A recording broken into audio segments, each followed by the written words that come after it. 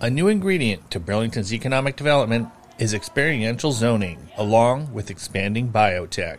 In January, we proposed an experiential use zoning to town meeting, which they approved, which really kind of updates our zoning for the business district and allows uses that are a little bit more modern. Today, people are looking for things to do. What can you do and what's exciting and different? And so what we're trying to do is make that explicit in our zoning so that when tenants come to Burlington and they kind of consider us as a place to land for their business, we can welcome that kind of use, and that generates more excitement and it draws more people in. We do have one currently in the mall called Camp, which is kind of this interactive speakeasy for kids that's kind of hidden from the front, but you go in and have a whole experience. And that's really what you're paying for. You might have food or some product, but the idea is that you're getting out and having something to kind of share or even, take pictures of. In terms of the Economic Development Office, we're working with different departments, including planning, to look at the long-term vision of our community. And a lot of that is rooted in the zoning. Town meeting, planning board, planning staff have been working to rezone, and we've seen real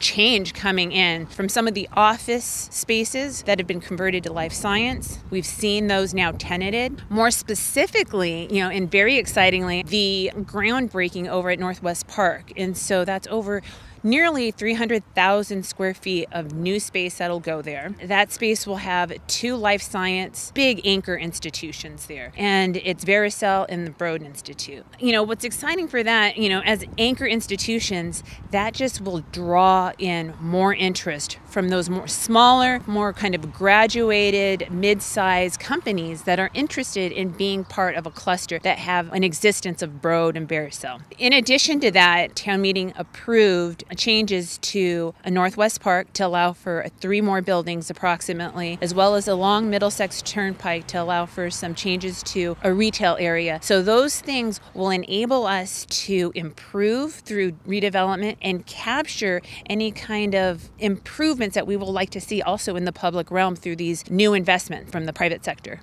From the Town of Burlington, Office of Economic Development, this is B News.